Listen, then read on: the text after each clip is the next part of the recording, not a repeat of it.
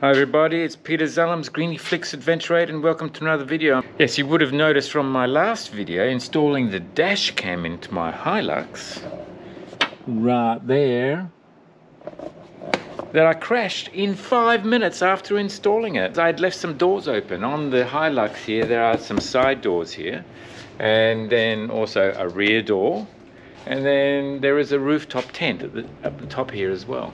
And if you leave any of those open when you're driving away, you potentially could have a serious situation, and that's exactly what I had.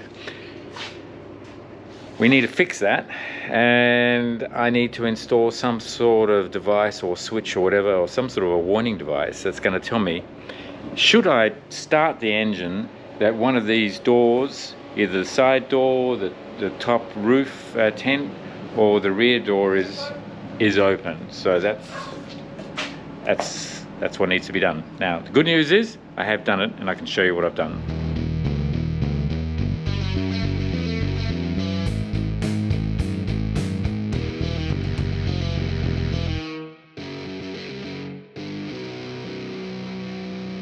A switch has to be installed somewhere for this to work. Now what I've come up with, something from the local electronics store in Australia or in Sydney, there's a crowd called Leica. They can provide different components and everything. So what I was thinking was to get a reed switch that could be activated by a magnet, so when the magnet gets close to the switch it turns it either on or off or whatever. And here it is. Now I put the tape here because these switches are just stuck on right now, and I can fasten it with pop rivets, which I haven't done right now. I have put double-sided tape there and that holds it in place, and then just to secure it a little bit more I put the tape on there. So it's not the most attractive looking setup right now, but that's okay. I wanted to prove that everything was working. I can rewire and rejig this later on. So I've put the switch there and I've got the electrical wires there, and these switches are put in parallel. So they need to be in parallel, so it doesn't matter which, whether it's this door, whether it's a back door, whether it's the roof tent, whether it's the other side door. If any one of those is open, then it closes a circuit. And then that is connected to a buzzer in the car, which is connected to auxiliary power. So as soon as you turn on that engine or the auxiliary power, it's going to buzz to notify me that one of these doors is open. I shall demonstrate. It's closed, so if I turn on the auxiliary in the car, but if I turn on the auxiliary, well, all sorts of things start coming on, which is great. It's buzzing away. The key thing is here, the auxiliary plug. It's glowing blue. Now I've got power to the unit. If I close the door, the warning sign goes off. There's another warning sign. It's all quiet. However, let's open up one of the side doors there and see what happens. Besides that, saying this door is open. Okay. Oh, then another buzzer tells me that I've hopped out of the car. Eventually that goes off. So many buzzers. Alright, so it's all quiet, that's good. And we'll open up that one, and we'll open up that one. And, oh yeah. Yes, it's another warning device. It's a buzzing sound. That buzzing sound would drive you nuts, so you know that at least something is open.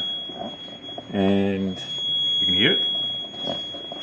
And as I close it, there you go. Open, closed. Open, closed. So that's good. And the same thing works with the back door. Switch up here.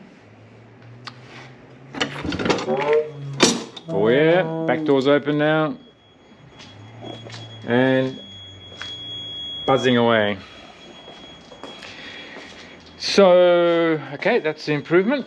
That all works. Everything's sort of moved around a bit. Just about to go on the trip up to the snowy mountains. That's all ready to go. And that's closed. And the buzzing's gone off All right, so that should save the next accident. It's funny, when you start talking about how accidents occur, then it's not unusual for people to just volunteer more information about their near accident as well. So I shared this with my family, and my daughter said, "Oh, funny you should mention that." Last time she borrowed the Hilux to go camping with her friends, they had packed up everything, and then they started to drive off. Within a few meters, or maybe even 100 meters, somehow they were told that they'd left the back door open completely when they drove off. So that will stop that situation from occurring again. All right, I think we have success in setting up these little devices and switches. Now, how would I improve on this in my next version when I have some time? Well, okay, let's turn the motor off. Okay, that's turned off. That's turned off, everything's turned off now. Okay, finally. So how could I improve on this?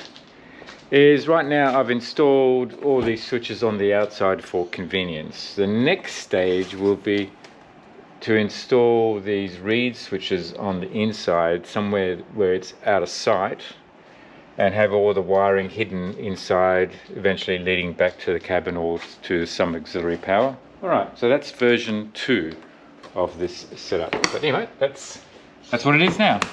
Hope you found this interesting. If you have, then give it a thumbs up.